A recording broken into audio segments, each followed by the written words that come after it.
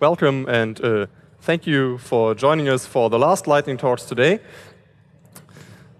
I'm sefischer. Zeltophil is not here any longer, but she still did most of the organization.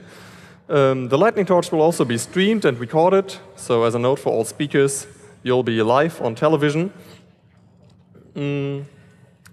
For the audience, if you have questions, please step up to the microphones to ask them if there is any time. We have this nice clock here which shows the 5 minutes which are allotted for each lightning talk. The first 3 minutes it's green, then it turns yellow, and for the last 30 seconds it turns red. And so you can see if there's still some time left. The speakers can also see this. Yeah, for the speakers, if it's your turn to speak, please come back behind the stage and just switch quickly with the next speaker. Please tell me to advance your slides. I have your slides here on the computer, and I can advance them for you. Yeah, and I think then we'll start. And we're going to start with Tom, who's going to be talking about repairing Apple chargers. Hello, Tom.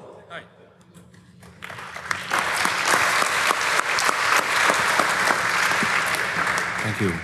Yeah. Hi. Yeah, next slide, please, since we have only 5 minutes. So there is a well-known Apple charger problem that's going on for years, mostly with the older Apple chargers from the first generation. And there's actually a pretty simple formula for that one. It's just you take the lousy cable quality, which is the worst thing, and plus a wrong tie-up, which is also suggested by Apple themselves. And you take those two, you add them up, and you do that times some time, and then eventually it will look like you can see on the screen. So that is a well-known problem. So next slide. So and then there is also the charger solution problem. So how can you open a charger in a non-destructive way? As you can see on this picture, this is a picture from iFixit, and they use a screwdriver to pry it open. As you can imagine, afterwards it looks like crap. You should also know that a new charger costs about 70 euros, so it's quite expensive that you always need to buy a new charger. So next slide.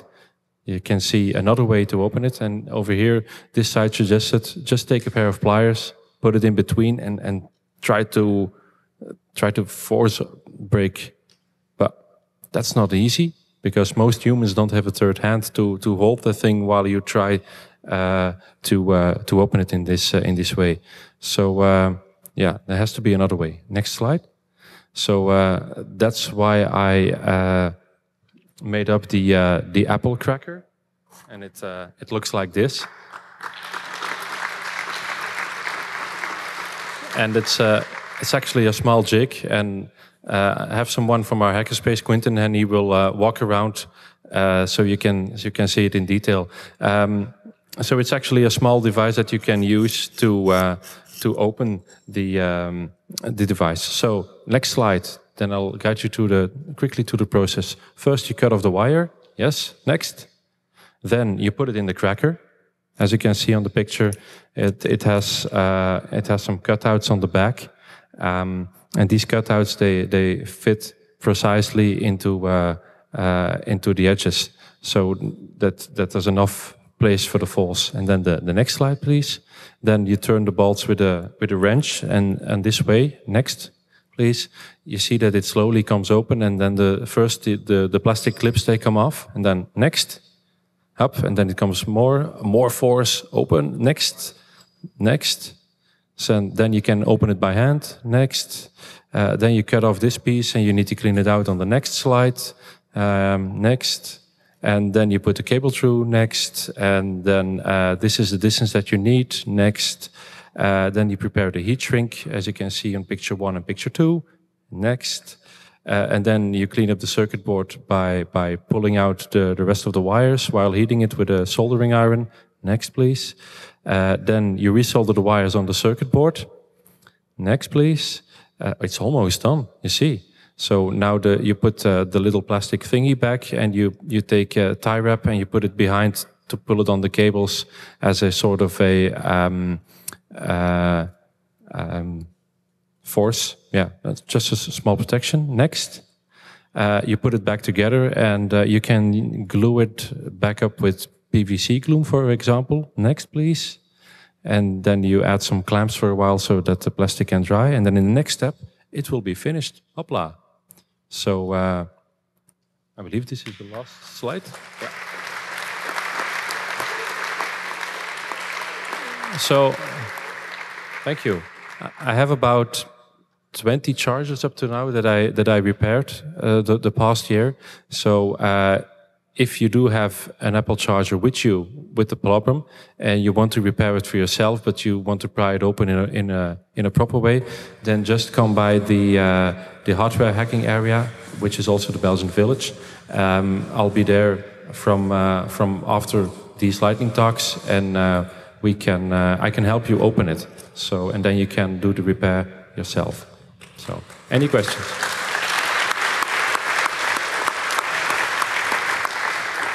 Thank you. Next up is Vera Wild talking about the dark web.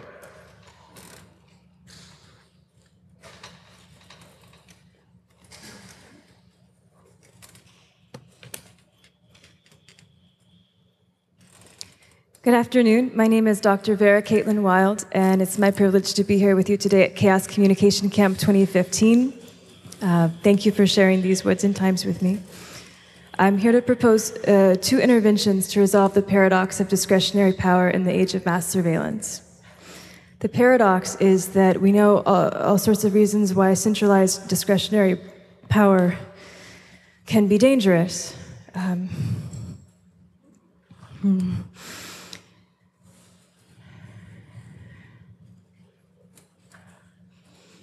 But we also know that decentralized information systems produce the most efficient aggregate outcomes. This is why markets work, it's why democracies work, and it's also why the internet needs to remain free.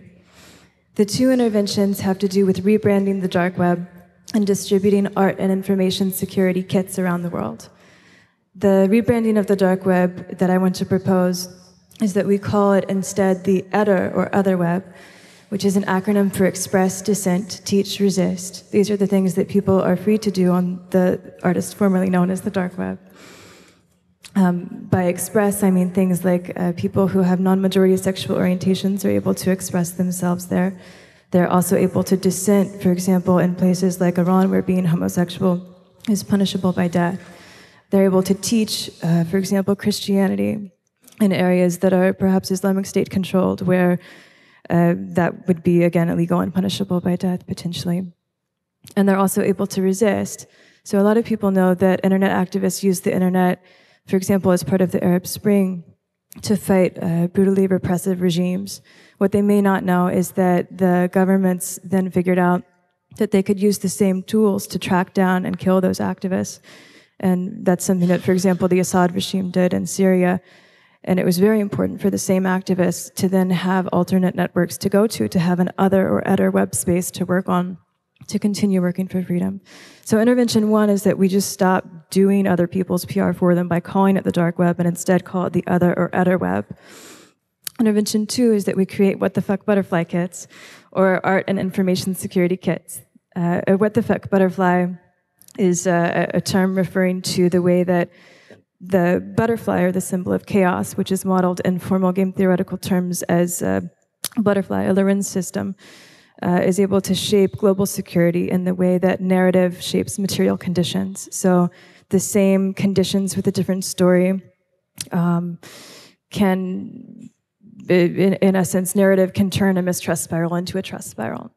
So examples of what the fuck butterflies throughout history are people like Gandhi or Martin Luther King Jr. or Rosa Parks, who through nonviolent resistance have used the power of story to change material realities in powerful ways.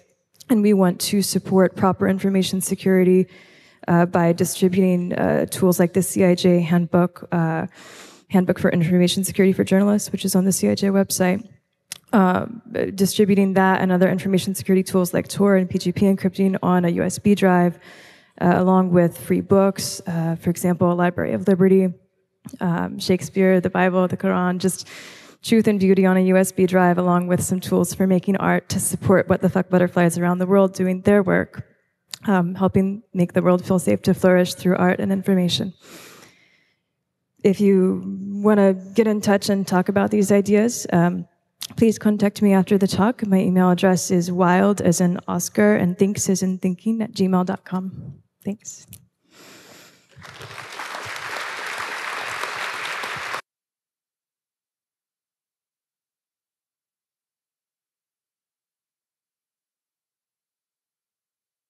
Thanks.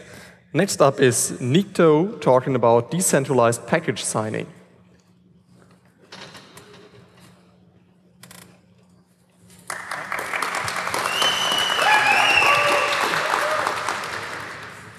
Thanks. So I would like to share a few thoughts about how the package signing works nowadays in Linux distributions or some other distributions, what's wrong and what can be improved. Slide, please. Okay, so nowadays you have typically some distribution, I don't know, Debian, CentOS, or something like that, or even Red Hat, or things like that. And you have some central server that's signing the packages. As a client, you have imported the key of the server, public key, and you can verify each package if the signature is valid. And yeah, you download the packages from some mirror, and yeah, for each package you verify the signature. This is okay. Let's go next. Yeah, the problem is that if you have a really strong attacker, like some intelligence agency or something like that, some, I don't know, NSA or Chinese or Russians or whatever you like, you can choose, then they may be able to somehow compromise the server signing the packages. Or it can be a technical way, you just hack it or have some special exploit that no one knows about or things like that. Or you can use a human factor. It's rare to have people that have funds and time to do things voluntarily, so you can just insert your own people there. Or you can have a physical access somewhere, or you can use some legislation, like some countries have very bad legislation. You just came somewhere, tell them like, hey, give us your keys or you will go to jail, and you cannot tell anyone about this. So yeah, let's assume that there is an attacker strong enough to do these things. They typically also have access to certificate authorities, which are not really authorities, so they can do man-the-middle attacks on SSL or man-the-site. Slide, please. Okay, so how the attack look like? Maybe slide, it's like that. Okay, so you have a client, you want to update your system. You click on update, you download the packages from some mirror or somewhere else.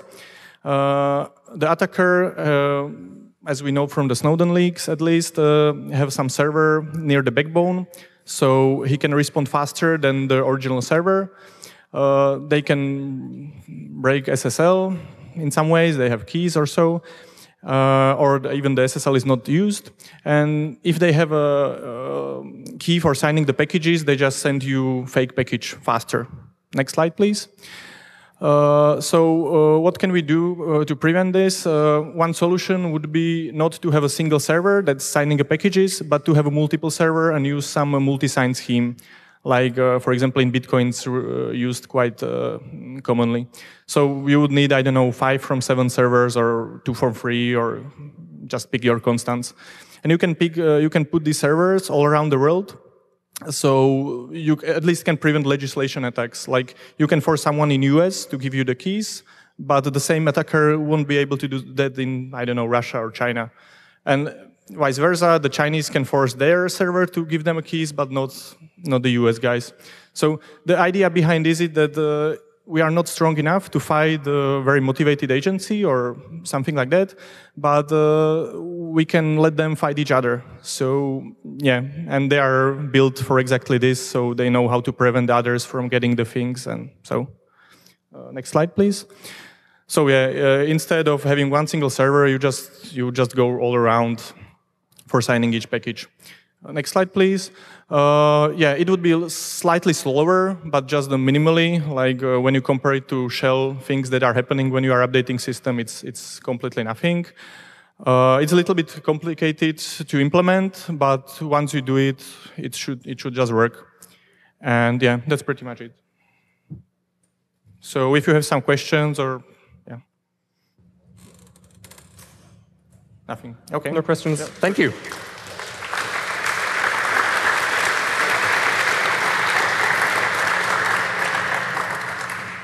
Next up is Victor Nomad talking about protocoder.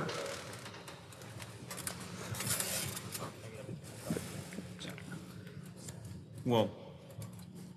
Yeah, prepared for this. So, hello everybody. I'm going to present a bit of a project I've been working for 2 years already. It's an open source framework for Android, but it's a bit different than the normal things. Next slide, please. So, I guess many of you try to do things with Android. Basically, if you haven't done anything, basically the way of starting to do things with Android is like this. It's like, let's start with a normal tutorial. Next slide. So I cannot read the screen. So the first thing is like you have to download is Android Studio? Yeah, Android Studio. Next slide. Then you have to download Java. Next slide. Then you have to download the SDK. Next slide. Next slide. I forgot that. I'm a bit blind. Oh yeah. Then basically you have to grab basically the source code that they provide you in the tutorial. Next slide. And then you have to, grab the XML for the layout. Next slide. And then basically you have to press play or compile. Next slide. And then you have to wait. Next slide. And then you have to wait more. And at the end you get software. But next slide. I think you went one further. Yeah, the previous. Yeah, so I think it's a bit old-fashioned, this way of working, and I think we can do things a bit better. Like we are in 2015, so we can do things in a different way. Next slide. So I created Protocoder, next slide, which basically is like just an app that you install in your phone, and the app has absolutely everything you need. And then basically it has a kind of micro cloud. It has a bunch of servers that you can access through your web browser. And then you get a full web IDE that it doesn't go through internet or anything. It's like basically you store it in your phone. And you can write any code. Next slide. I give you an example here, please. An example of how you write code in Android. So with Protocoder. So it's basically JavaScript. It's really simplified everything. You don't have to write this like really verbose code that usually you have in Java. And just to let you know how it works, I just added 2 more lines to that thing. And you can do. So it's basically, for me, this is the hello world of Android using Protocoder. It's like 4 lines of code and you have something like this. Next slide. This is how it looks, or it used to look. Because now it's a bit different, but you have an app where you have all your projects, examples, and in the other side you have the web editor. Next slide. It comes with a lot of libraries already, so you can do like network operations, you have WebSockets, HTTP request, you have OSC, Open Sound Control, if you don't know it.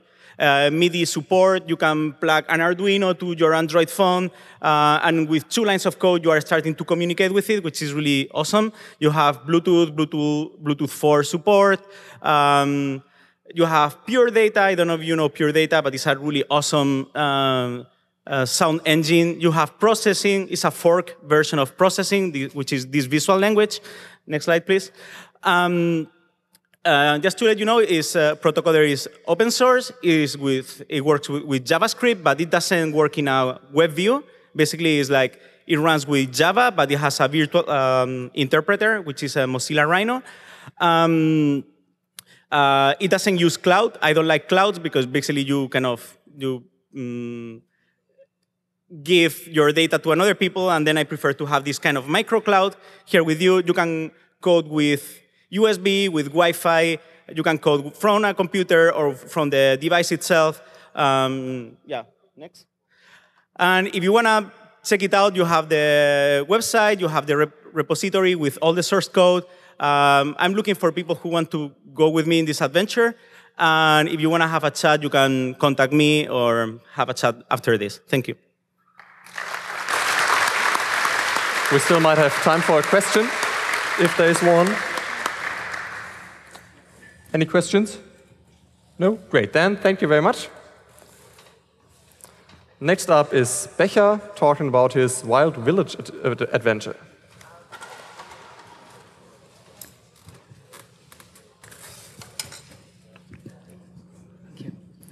Hi, my name is Vesna. This is my 9th large hackers camping conference since '97 in Holland. I only missed one of the German CCC camps. And one of the things that I like the most is the lakes or the forests that were around the camp. So then I thought, well, why don't I organize my next hackers conference myself? Next slide, please. So I'm here to invite you to my village in Croatia and to come and have an adventure there. Next slide, please. So it's going to happen next year. It's kind of strategically positioned between the CCC camp and the Dutch camp, which is going to be in 2017. And it's part of the larger story. My long-term goal is to create the intentional community of hackers and the people who like nature that would like to move away from the cities, but still keep this spirit of urban exploration and finding alternative solutions. And so this is going to be one of the small first steps to get there. So the village is in the mountains, it's in the middle of nowhere, and I want to spend 2 or 3 weeks there, so the plans are not really solidified yet. And what's going to happen there? Well, everything from just being there to the unconference, to building a sauna, to any project that you introduce, or having the wireless mesh network. Next slide, please. This is how it looks like. So we've been there last year to see basically what is there, and it's really wonderful, although it actually needs quite some work. Next slide, please. So if you join, you can camp there for free. And there is actually an old farmhouse and the other one from the neighbor, and there are stables and kind of old workshops, like actually very much like here on this place. So with a heavy wooden table with wrenches and like old-fashioned tools and so on. And in one of the houses, there is actually a kitchen and a bathroom, and there's electricity and all kinds of facilities, but not everybody can actually stay in that house, so we will have to camp. Next slide, please. So this is how it looked like when we were there. It was already a small family reunion gathering with like 15 toothbrushes together in the bathroom. Next slide, please. And so what can we do? Well, we can have an unconference where people teach each other things. We can collect wild food and the herbs, the healing herbs. I'm a bit of an amateur expert in that, and I can teach people about it. And then there are all kinds of self-sufficiency things that we can practice while we are there. And also enjoying nature by itself. So walking around, meditating, doing yoga, it's all depends on what kind of group of people goes there. Next slide, please. So this is an image of what can you expect. There is wonderful water there, mushrooms, strawberries. Next slide, please. And this is where it's located. So it is in Europe, but just barely. So can you, yeah. And these are other activities. So they're kind of close to the birthplace of Nikola Tesla, but the electrical installations there are a little bit old-fashioned by now. Next slide, please. And these are the contact details. And I will leave you with the last slide, if you just move on to the picture of cuddly squirrels, because that's the most motivational thing that there is on the internet. And if you have any questions, there is still some time.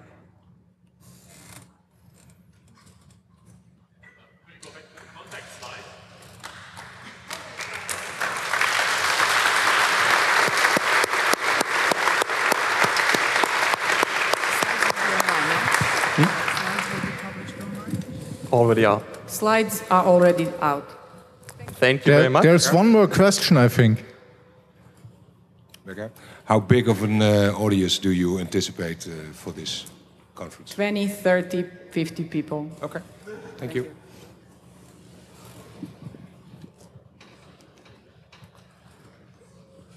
Next up is a talk about the faces of hackers. Hi. Hi. Oh, it gets cut a little bit. Hi all, my name is Matteo. Since 2005, I've been taking pictures of hackers all around the European events. You may have seen me in the last camps because I had this huge light with all the bulbs in it. Maybe I've taken a picture of you. I'm presenting a project that will be a Roman exposition. The name is Lombrosity. Next slide, please. Cesare Lombroso was a criminologist of the 18th century. He theorized that that could be something like a born hacker, a born criminal. Pun intended.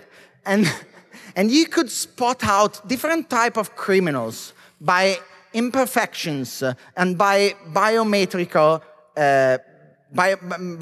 traits. So you could have the eyes of the murderer, the ear of the thief, the nose of the swindler. I know that sounds crazy. It has been used in the 18th century over and over to find out criminal and supposed criminals. Next slide, please. So, in 1889, he published a book. The name was The Man of Genius, in which he theorized something that is even more weird. Genius was a type of insanity, and it could be passed to your children.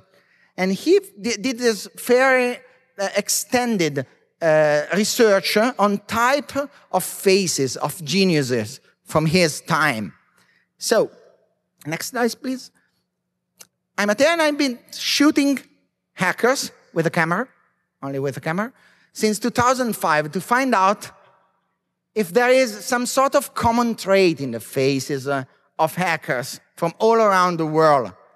Fun fact is, aside from being generally awesome, and aside from a general diversity and beautiful diversity, there seems to be obviously no common trait. So every single time you depict a hacker in a certain way, with a certain hair, with a certain type of physiognomy, you're doing something like stereotypes, and that's all. Aside from being a little bit more males than female in the year, but that is changing, fortunately, since 2005. Even the portraits that I've got in the different events are more female-friendly than the first ones, and that is good. You have no common traits. Next slide, please. Oh, that's me. Another one, please. So, how extensive is the collection? Almost 8,000 pictures of 13 events, more than 8,000 kilometers traveled to take them. And I've got, well, right now the figure is close to 600 different faces. I think I've got the second largest collection in the world of portraits of hacker. The first one is supposedly in the NSA, but I can trust it. Next slide, please. You see, there is some common trait in the faces of hackers. Look at the eyes. You're very bad persons, you know. No, the eyes. I'm not kidding. You can, as long as you will look at the photos. There's a website. Go in the website and look at them. You will find out incredibly curious eyes.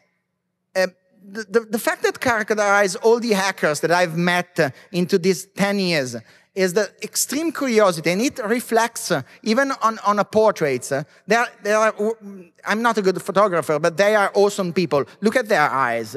Take another picture. Look at this guy. He didn't have sex with a Smurf. It's only a colored bird. His name is Dante. He's one of the fellow in Hermes Center. I'm one of the founders myself. Go talk to him. He's a quite amazing guy. Next one. Some of us hackers are beautiful. Here is one example.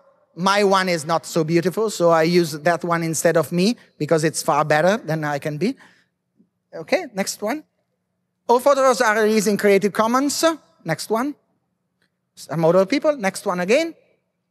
There will be a roaming exposition. I'm starting in Rome at the Maker Faire, and there will be another one in Expo 2015. Ask me to host it. I can send you a picture. You can choose the picture and present them at your location. I can even do pictures of you. Next one. The last one is come to get your portraits if you want. I will be at the Italian embassy with this huge ring light. And go to the websites, look at the fellow hackers, and just be as you are. I like every kind of faces, and we are collectively awesome, and I think so. Thank you. Thank you very much.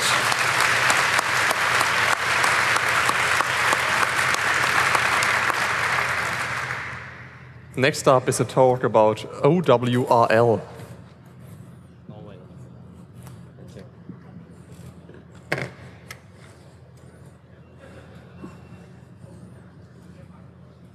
Hi. Can you hear me? Or? No. Can I hear? Now it's okay? Okay. Okay. Okay. Slide now? Okay. So my name is Olivier. I live in San Francisco. And I'm mainly hardware, so that's my first time at the camp. And first, I want to say that I'm amazed by the camp and the people I've been meeting. I think it's a lot of energy, and it's really great to be here. So today, I'm here to show you a project. So we are doing hardware. We are doing hardware for customer, and every year we are trying to do a project that we think is very important. And as a hardware person, we wanted to participate to the privacy issue. So we wanted to do a computer which could bring more safety for people to develop software on top of it. Okay, if you go to the next slide, so we designed this computer which has two keys, and basically you cannot use a computer unless you have a key with you. So this is the prototype of the computer, and I can show you that after. So to use the device, you are using a key. If you are next to it, so it will not start until the key is presented. If you are next to it in 10 meters, you can work with it. If you are 10 meters away, you log out, and you have a lock screen, and you cannot access it. If when you are logged out, somebody moves the device or walk away, we wipe all the, we shut down. If somebody try to open it, make a hole, or disassemble, or do some side channel selection, or whatever, we will erase all the keys, including the SSD keys and all the credential keys. Next slide. So this is a real computer. There is inside x86 platform, Skylake. There is an access point, 802.11, and there is also a secure microcontroller. We have USB output for keyboard and accessories, and we also have an HDMI out to put a screen. Next slide. This is what is inside. So this is really an x86 platform, and I can show you that after, which is fully secure under a shell with a dynamic mesh, and I can also explain the details later. So the device will erase all the SSD, SSD keys and any credential keys if it's tampered or frozen or trying to be opened. Next slide. This is how it's made inside, and I can show that to you. So it's really an x86 platform with 2, 4, 8 gig, and there is on the back an SSD slot where you can put up to 512 gig of SSD slot. The key is encrypted with NFC and Bluetooth, and I can also explain how this is done. Next slide. That's the basic architecture, so I just want to highlight this is 3 components. There is an access point, there is a secure controller, and there is a full computer. And the goal is really to be able to make sure that you can trust a computer. We designed that mainly for ONG, journalists. We want to bring any kind of hardware security to people to put any kind of software they want on top of it.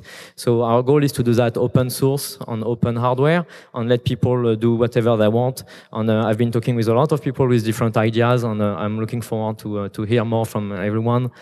So we are trying to find some key projects to support. We will open all the different technical documentation to enable people to do development on this. So if you have any good idea or something that you want to develop, please come see me, and I can give you more details.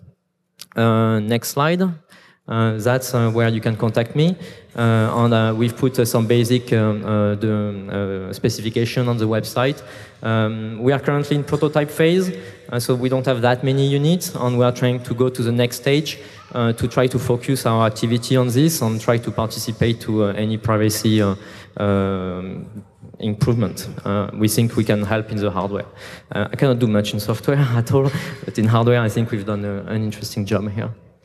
So that's it. So I will be here, and I'm also at the French Embassy if you have any questions. Yeah, there's a question.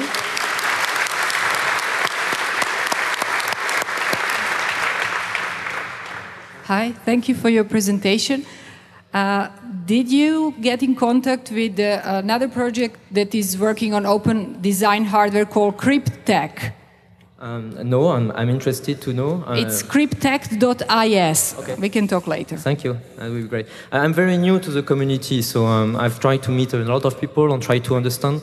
But please, I would love to learn more on other projects. Thank you. Thank you very much.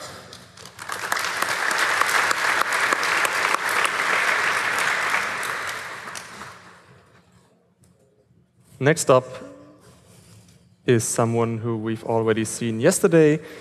That is Stefek99 talking about peak level performance.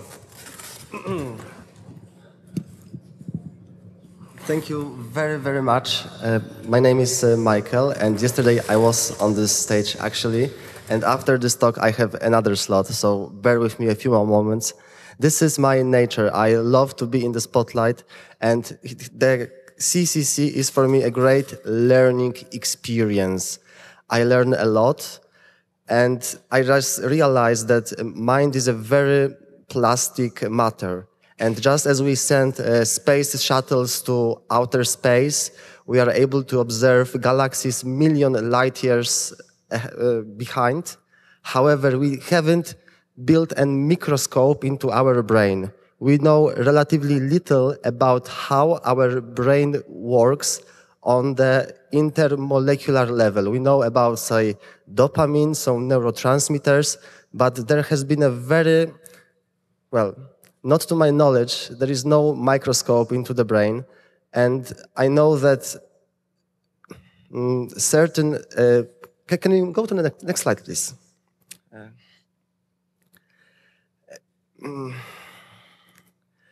Basically, human brain is very plastic. We have enormous capability to improve our performance. And as I was experiencing this camp, I realized that I should improve the quality of my breathing, that my lungs should absorb more oxygen. I should improve the quality of my running. If I run quickly, I can able to do more stuff. And also learning, absorbing the knowledge and communication protocols, because we are from different cultures, from different backgrounds.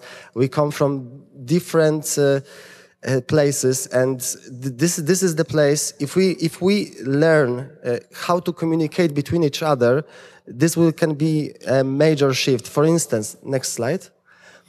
For instance, we don't talk about sex, drugs, and money at school. I wish my children were taught how to talk about sex, drugs, and money. This is nothing evil. This is part of everyone's lifestyle. Well, basically, we need to improve our communication. And the project I was talking yesterday, the Genesis RE, it is a long-term mission, and I would like to look after my body and achieve 150 years of lifespan. I'm pretty sure it is possible. Just looking at the technology progression in the past decade, like the first iPhone was released like 10 years ago, and we put man to the moon in 60s. So basically, with the medical progress, I'm pretty sure that 150 is a very conservative estimate. By the time I'm 60, that it will probably expand to 200. But you know, this is just a wild guess. And just like the another mission of Genesis, this is a very, very long-term vision, is the survival of the human species, because we as a planet Earth, we are a little bit in danger because of the global warming, because of what happens if the meteorite hits us. Basically, if we as a humanity want to survive longer term, and I mean longer terms on a cosmic scale, such as billion of years, not like last 200,000, we need to spread out. And one of the reasons of the Genesis is actually to put systems in place that will allow us to live after we spread out. I know this sounds completely crazy. I know that I look like nuts to you. I'm very well aware of that. However, I am able to connect the energy from the cosmos and at the same time stay grounded. And if this is not a place, there is no other place on Earth I could freely speak what I really think. Next slide. I'm actually not asking for anything. I have all the resources I have. I am actually speaking with my mother, who is supporting me.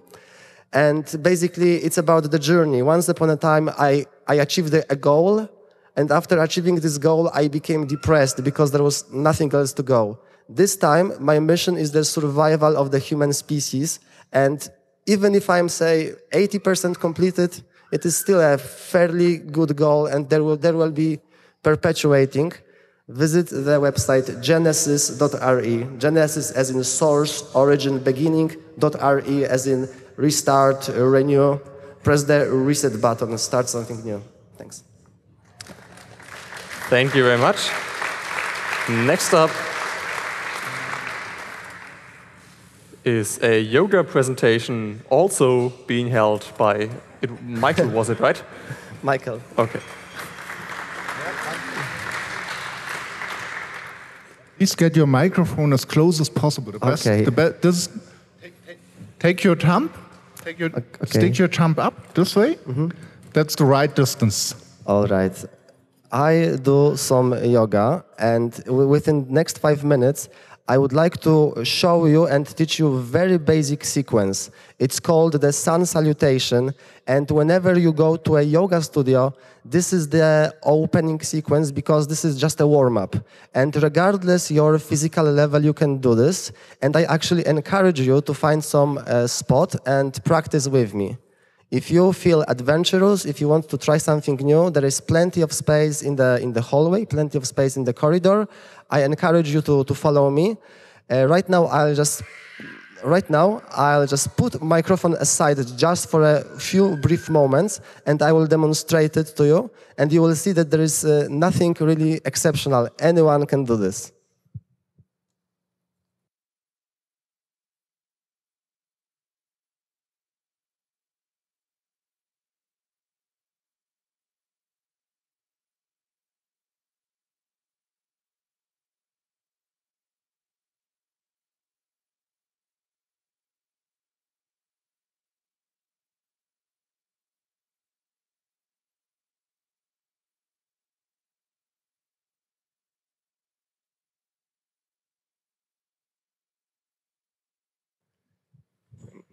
As you see, it wasn't anything that special. This is a very basic sequence, and regardless the place where you go, whether it is, because there are so many different types of yoga, and one may just contemplate which one is the right for me. in reality, it doesn't really matter. It is about the journey. It is about the progress. I started doing yoga because I had some back problems, and as I see people at the camp, it's like most of us sit in front of a computer for an extended amount of hours, and in my personal situation, it just is helping me. I become more efficient. I can work more efficiently, and basically, I highly recommend you to try out. And probably you've already seen me enough. Can I actually finish earlier? Is there anyone next in line? Maybe any questions from the audience about any of the two talks? Doesn't look like. Thank you very much. Then thank you very much. Okay.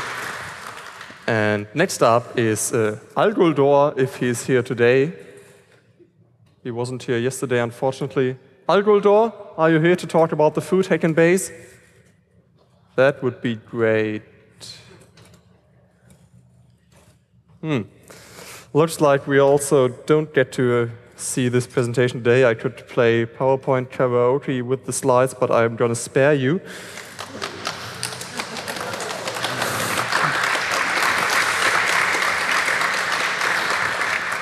Then maybe Manuel Klarmann is here. Yes, great. He's going to talk about something with climate change. Something with climate change. Yeah, but a little. Okay. So hi, my name is Manuel Klarmann. Next one. Next slide. So, did you know that 30% of our greenhouse gas emissions originate from our food consumption? This is really massive. Thank you. Everyone can cook, but do you really know how much CO2 is actually in single ingredients? I got intrigued by the question, how can we break down these complex matters of climate change into simple little steps that everyone can follow? Please put your microphone close together. I'm just we give a short. No, you can hold it in your hand. It's okay. Or I give you. Fine. Yeah. Okay. Thank you. How we can break such a complex problem into little steps that everyone can follow. That's probably also when why I fall in love with computers. When I was really of small age, I fell in love with the idea of creating actually artificial intelligence. And there was actually a vote in my school, who is going to be the person who will not get along with reality, and I got first place. I scored 70% of all votes. And you gotta guess, they were right. I not get along with reality. When I was a small child, I had really the pleasure of a great childhood. We had nothing to worry about. I had enough food, I had enough safety, I could experience and learn everything from the world as it came along. I don't know how many people in the world have the chance. So sometimes when I think back at my childhood, I get struck by the belief that we're actually one huge big family and responsible for each other. And right now, bound by the constraints of nature, here we strive to actually make the decisions for the future generations to come. So there's this thing, when you look at CO2 emissions and food, there's actually the potential to reduce those emissions by 50%. And it's not just about CO2 emissions, it's also equally important about resources like water, oil, land, and so on. And they equally scale down if we reduce CO2 emissions. Just to dig in, there's a method, it's called life cycle assessment, where we can look at the specifics, what goes into the processes of food production, what goes out, and from there on, we can see what actually matters in terms of CO2 balance. So I brought an example. So there's a tomato. When we have it local and it's seasonal, then it's really cool. When we bring it from abroad, I don't know what it says, if it says Spain or something. It's a little bit more, but when we grow it in a greenhouse, it's much more, this tomato. Which becomes more interesting when we look at asparagus, which is also fine if we have local and seasonal, or if we actually bring it in with a ship, which is really low in emissions, but it makes a huge difference if we bring it in by airplane. There you see a huge peak, what actually that difference makes because of the airplane. But most importantly, when you look at animal proteins, you see there's a lot of emissions. This is basically from the methane emissions the cow emits, and that we use also to produce milk. In the middle, there's the cheese. And of course, we grow a lot of feed to actually feed these cows. And that sums up that the really big decisions that we should make is actually start loving to eat more plants in order to do something. So this is also... So this is the easy take-home message, that first, start eating more plants. Second and third, more seasonal and local to avoid greenhouses and airplanes. But what we thought is that we need to go a step further. So we thought about bringing all this data and making climate-friendly meals, really having the convenience that you can go into a restaurant. Oh, I'm fucking out of time. That you can go into a restaurant and actually have a climate-friendly meal at your convenience. So we started a movement. We called ourselves Eternity. We wanted to start a movement to establish climate-friendly meals in society. And so there's the scientific method. This is a carrot. It has 33 grams of CO2. The specialty about it is that we started collecting a few years ago every scientific publication that actually measures the footprint of different ingredients. We went to the university with this and showed it everything, got proof. Actually, right now we're working together with scientists. So we have the ability to do these calculations really precise for every meal that basically gets served. There was still, this is our database. So there was still a challenge that we needed to convince our university to do actually something about it. So we got a team of people together to inform the public. So we finally could make climate-friendly meals in our restaurant. It was a lot of work, but it was also a great success. The university at first forbid us to actually communicate anything to the public at that moment. But when we served the meals, the media came in from themselves. Because they were interested in what we're doing. And out of 4,000 meals that were served, 2,000 of those were eaten climate-friendly and chosen by the students climate-friendly. There was a tipping point, because as we did this, Kofi Annan came to visit our university to talk about climate change and how scientists can do something about this and put it into application. And we got the pleasure to actually meet him and tell him about our project. And he basically gave us a pat on our back and said, hey, this is not just something for our university, this is something really for humanity, and we should go out and tell everybody about it. So we took our guts together and we programmed the software that makes it possible that everyone can go on the software and put in recipes and actually see how much CO2 they have. And the third thing that we did is that we started going towards restaurants and convincing them to use our software to serve climate-friendly meals. And right now in Switzerland, we have about 100 restaurants that actually do serve climate-friendly meals. So I'm a little bit over time, sorry. Just to go a step back, it's really easy to cook climate-friendly meals. My grandmother can do it, you can do it. It really connects us to the people that we love. And so my message to you, if we are able to eat climate-friendly 3 times a week, we could save 1 billion tons of CO2 a year on this world, and there's nothing like that effective. There's no technical miracle, there's nothing that we can do to actually challenge climate change so effective. Thank you very much.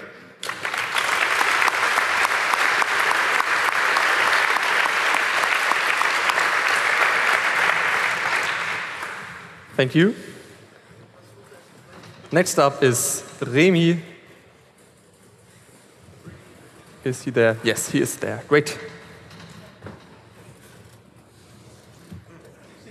So, hello, I'm Remy from The Feest. I'm going to tell you something about our organization, on our non-democratic organization, and we're spread around a lot of countries. So I can speak and Swedish and German and Dutch and English at the same time, so I choose to do it in Dutch.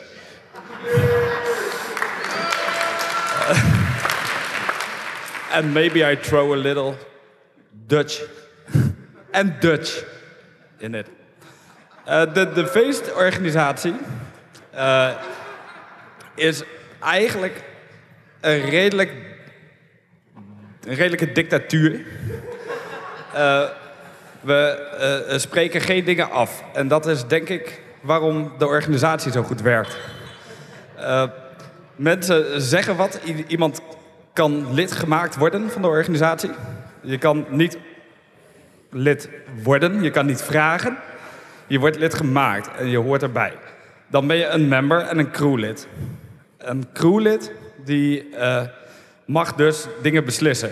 Het is alleen niet per definitie dat het uitgevoerd wordt, want dan heb je medewerking nodig van andere mensen. Sorry? Subtitled? Oh. I don't know if it's possible here. Can somebody subtitle it?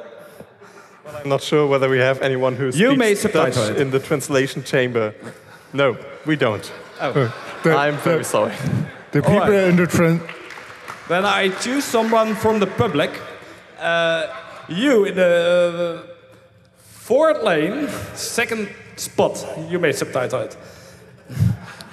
That's how the organization works. We zijn redelijk... is Nederland. We hebben een aantal policies binnen de organisatie. Een van de dingen is, we hebben een website, we hebben SIP, we hebben IRC. Al die dingen die worden deels zelf gemaakt, deels open source gebruikt. Alles wat zelf gemaakt is, er mag niet geprogrammeerd worden. Geen regelcode geschreven worden zonder dat je dronken bent. Er wordt alleen gekookt als er afgewassen is. En ik was niet af. Nou ja, een beetje hoe de organisatie in elkaar zit. En volgens mij is de club ontzettend bekend onder de events.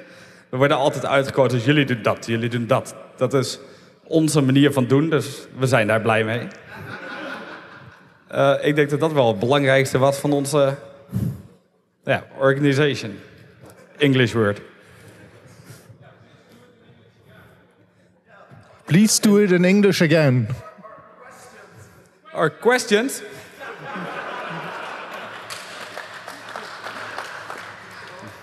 There's a question. Yeah. What? What?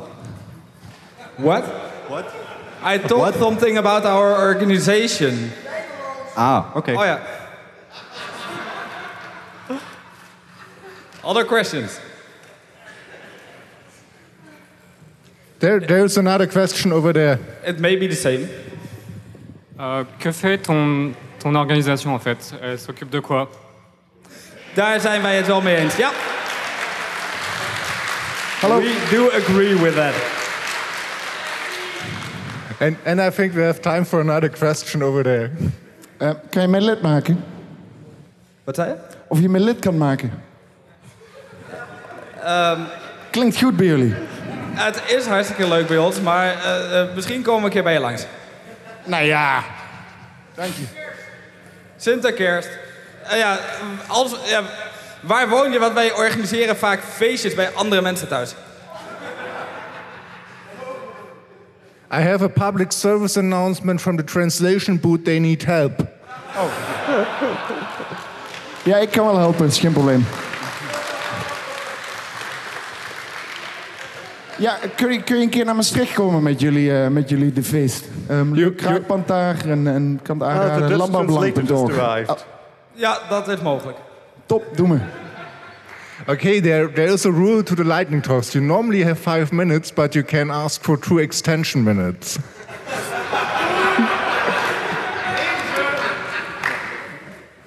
Yeah, well, the Dutch translator just came in, so you can listen to the 2 translated minutes on the... No, okay. It's not the Dutch translator. I must have confused him.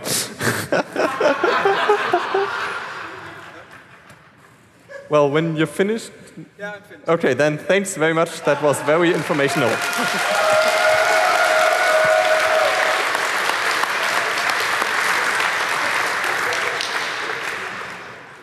Okay, the last lightning talk for today will need a little technical setup, which I hope we can get done as fast as possible. I'm gonna do the video, and you maybe do the network stuff with the switch over there. No need for networks, okay, but need for this computer. Okay, I'll just...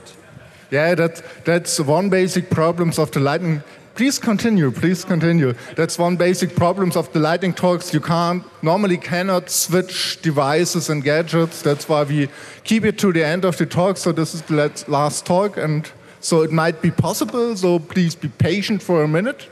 We are trying to mess up things as fast as we can. And don't use the effort here. So now there might be video.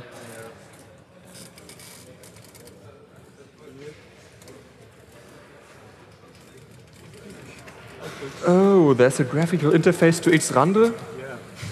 I never knew. Yeah, and a message from the video operation team. If you do such stuff, they really like it if you know your Xrande. Oh yeah, it is. Okay. So, be right back.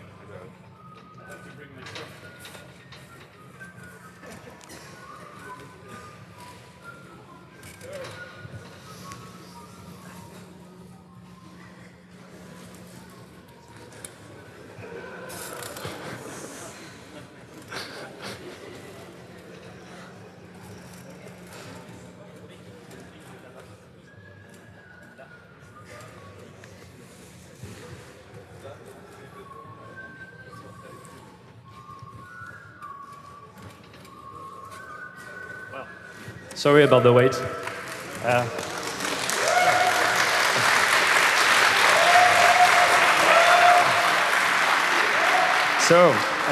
I'm going to talk about my hat. Actually, I want to talk about this, which is it is called Internet Cube, and it is like a great thing. Can I? Yes, that's better. My first concern was. I didn't really trust my... if you use a handheld microphone, yeah. Please put your thumb up. Yeah. Put your thumb up. Like this. Yeah. And put it right here. Oh yeah, I'm a true MC. Now you have the right distance. You can move everywhere. Okay. Noise. My first concern was I don't trust my ISP, and he knows everything I'm doing on the internet when I'm connecting to it. So this cube solves a bit of that problem, because by plugging it to my ISP router, I was able to encrypt actually all the connections that were made. So it hides what I'm doing on my internet connection from my commercial ISP. That's the first part, which is already quite awesome. The second one is what I really wanted to show is that, and there is on my hat the same thing, there is a server running on that thing, and you can plug it anywhere, and it gives you access to your data, to your website, and to, well, pretty much what you want on the domain name you choose. So I'm going to connect to it on a very exciting domain name, I guess.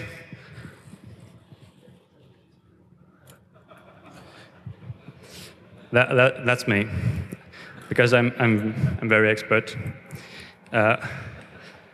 Well, I hope it will work. So I'm not receiving well. Because the server is actually on my hat, so very expert is my hat. And obviously it doesn't work. That ruins everything.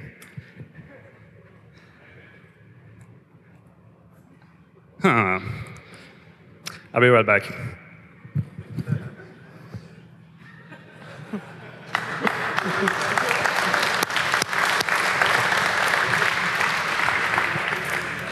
You have 2.5 minutes left.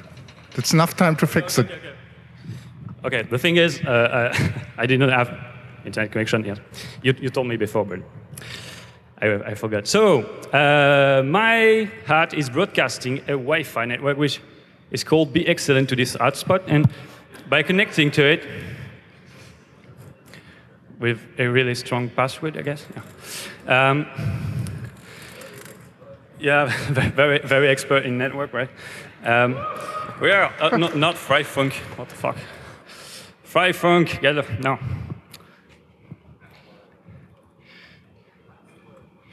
Okay. But Freifunk. Damn it. Well, they're friends, but you know, they're broadcasting everywhere.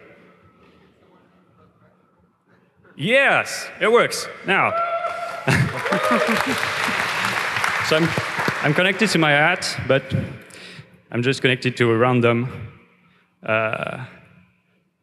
access point here at this point.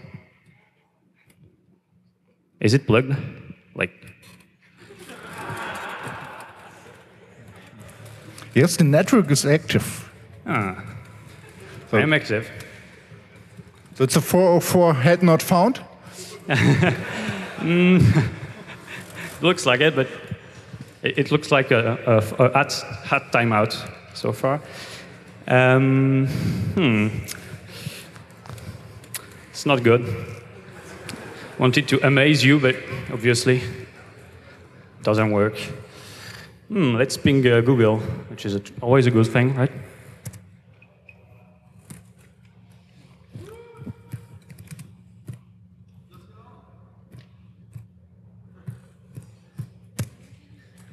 Okay, and it's gone.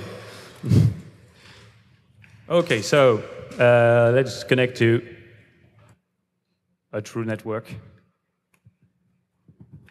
Nice. The fuck?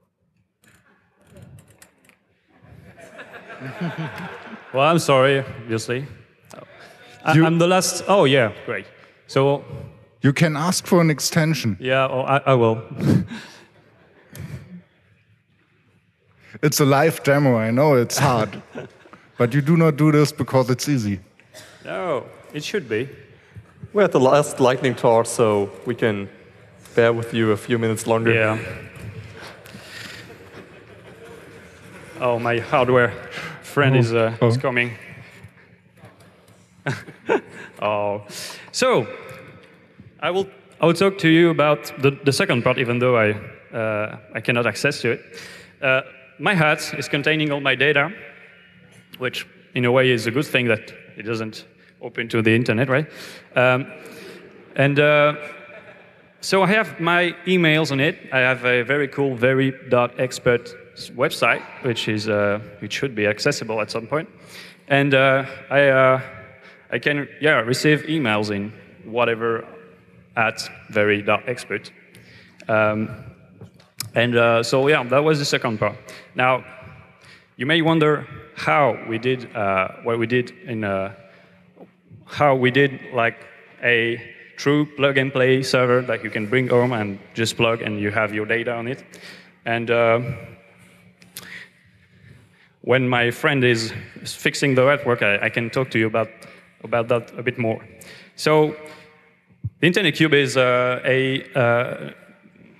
to say it, is a bundle of three things. A hardware part, which is like a small Raspberry Pi on a box with a Wi-Fi antenna. A software part, which is basically Debian with free softwares installed in it to handle internet services, like your emails. And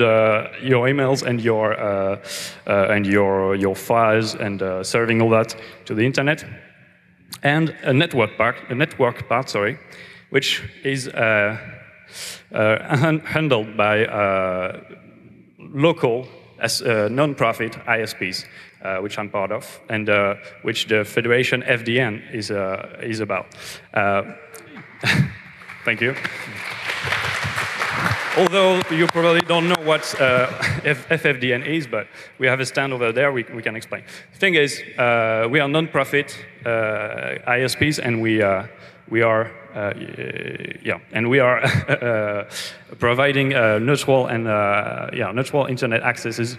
And the thing about local is that you can probably trust more your local ISP,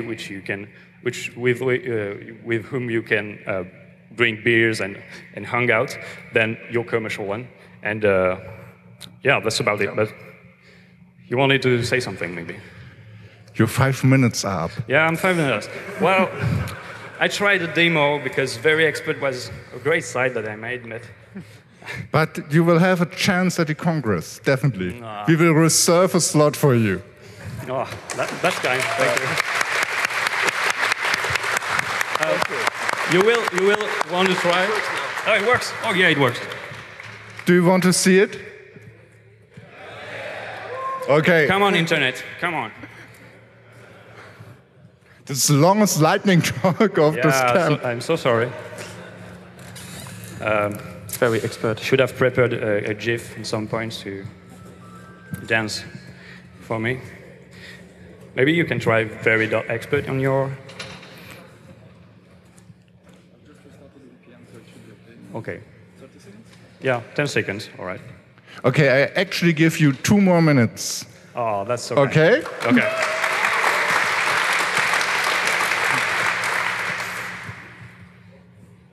Did you try? Didn't work. Didn't work? No, sorry.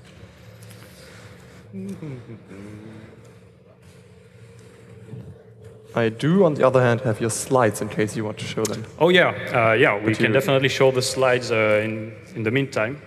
Do you have them on there, or shall I connect them? There's basically contact information, but not much about how it works. But yeah, please do.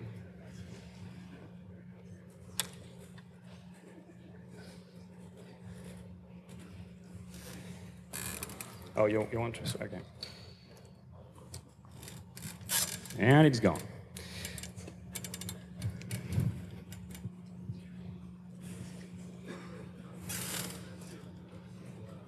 What? Is it that? So you have 55 seconds left. There are your slides. Oh yeah, I didn't watch it. So the slides. You can go right to the end, I guess, because. This is the website where you can consult information about what the box is, and obviously you can just ask questions at the end of the talk or at the FFDN stand, which is just a street over there. And I guess there is one more, no? Oh no, that's the last one. And there is a mailing list, I would say. IRC channel in which you can connect. What's about the network? We have like 10 seconds. Not working. Well, so just try to go to very.expert. At some point, it should work when we go back to the camp. So, thank you anyway. Thank you very much. And with this, we conclude today's lightning talks and also the lightning talks for this camp. Thank you very much for attending. And if you want to give a lightning talk at the Congress, please do so. Please tell us about your project or what you're doing in politics or any other thing that you want to have your 5 minutes of fame about at the Chaos Communication Congress in Hamburg. Thank you. Yes, those were the lightning talks for this camp. So I hope we all will see you again at the Congress. And it was a pleasure to work with those guys who prepared the lightning talks, who did all the organizing, who did all the announcing, and also all the people behind the scenes on the video, on the microphone angels, the people in the translation box. So I think it is more than appropriate to give them a big round of applause for this marvelous work.